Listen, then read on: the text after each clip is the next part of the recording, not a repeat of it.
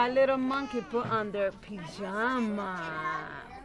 You got pajama on today? Julian likes science, and he loved, when they're reading, he loved books. Every afternoon, he'd take a book home. Let's make a bridge. You want to make a bridge? My daughter, she is 3. She is always laughing and smiling and, being a regular, normal kid. Look what I have. Did you see the big light? Can you put your finger on it? Makes it red. Oh, isn't that lovely? Yeah, go like that. One of the most attractive characteristics of Help Me Grow is that it is elegant in its simplicity. Good job. Can you help me line up the blocks? It's kind of like opening a door to a bunch of different programs that could meet the needs of you and your family. Then. The Help Me Grow system was founded on the assumption that children at risk for developmental and behavioral problems were escaping early detection, and that despite the best efforts of many, there was an inability or a failure to link these children and their families to community-based programs and services that could really make a difference. So with that assumption in mind, Help Me Grow evolved into a system with 4 core components, critically important in replicating the system. The first involved the training of child's health providers in the process of developmental surveillance and screening. The second involved networking breakfasts as a strategy to promote linkages among and across community-based programs and services. The third core component of Help Me Grow is the single portal of entry to programs and services, which in Connecticut is represented by Child Development Infoline. And then fourth, we committed from the outset to gathering data about the programs and services, gathering data about the effectiveness of linkage to programs and services, and use that data to inform our advocacy at the local, regional, and state levels. In addition to the core components, the Help Me Grow system has 3 structural requirements. The first is an organizing entity that involves the creation of a leadership team. The second is a strategy for statewide expansion over time. And the third requirement is the development of a CQI plan, continuous quality improvement. All the components and all the structural requirements combine to make a successful Help Me Grow system. One of the most remarkable aspects of Connecticut's Help Me Grow program is that it represents the blending of administrative and financial resources of 4 state agencies and United Way. The state benefits, the state is investing funds in community-based programs. We're maximizing the use of those funds. We're helping families find those services. And because of this, it's remarkably cost-effective. Blue. Help Me Grow is a program that allows me to do my job as a pediatrician caring for families better, more simply, and fairly quickly.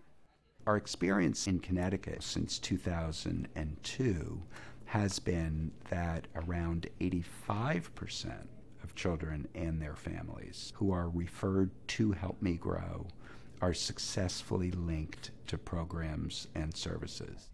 There are many, many reasons why this approach focuses on children who are at risk, identifying children when they have developmental and behavioral concerns as opposed to full-blown diagnosable problems is preferable. I was nervous. I was really concerned about my son's situation because, it was hard to understand him, and he used to get anger. Norma, monkey jumping on the bed. You're doing great. It's all about detection at a young age and linkage of children and their families to community-based programs and services that already exist. While we know that all the components are extremely important for creating the Help Me Grow system, perhaps at the heart of the model is that centralized call center, that single point of entry. Child Development Info Line, this is Dee. Oh, hi, Dee. I'm calling because my daycare provider asked me to give you a call for some help. Okay. And how old is your child? My child is 3. Child Development Info Line is a specialized call center within United Way of Connecticut's 211 Health and Human Service Information and Referrals Program. Has the child care program ever talked to you about the Early Childhood Consultation Partnership? It's easy for people to remember one number instead of having to look up dozens and dozens of places and trying to find the right service for a family's particular needs. And you said you're in Bristol? Mm-hmm. It addresses any kind of parenting concern, question about health, development, behavior, and if you have a concern about your child's development or behavior, we will assist you with finding appropriate resources in the community to help with managing that issue. A lot of our families are very intimidated by systems, and I feel like Help Me Grow really debunks the system mentality, because they're going to get on the phone and they're going to talk to somebody who has a certain level of sensitivity and understanding about what their needs might be, and they're going to take the time to listen to what their needs might be. And it really empowers families to then be able to not be so afraid to get some information and, the next time around. There's only so much I have time to do. I'm using Help Me Grow as a care coordinator because I can use them and their repository of all the programs in the area to function a lot more effectively without having a paid person as part of the group doing care coordination. You gonna give Mom a big hug? Thank you. At the Hartford Foundation, we found it really important that this project was the melding of our concerns about how the professional community works with parents on helping raise the children of Hartford. And that Help Me Grow really uses the everyday observations of parents and takes that information and makes them an important part of what the pediatrician or other service provider does with a particular child. Good job getting the book. Good job.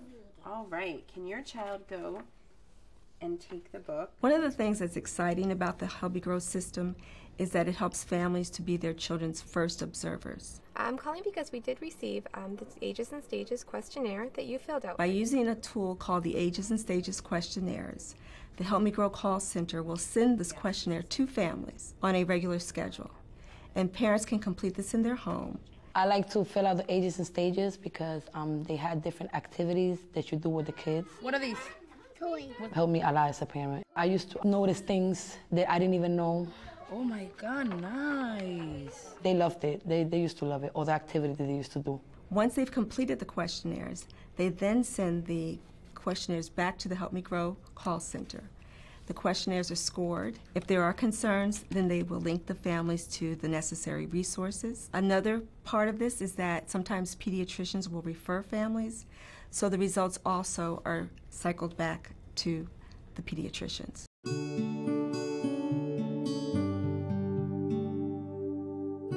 At 2 years old was really when we saw they're not where they're supposed to be. And we wouldn't have known that had we not been every 3 months doing these questionnaires.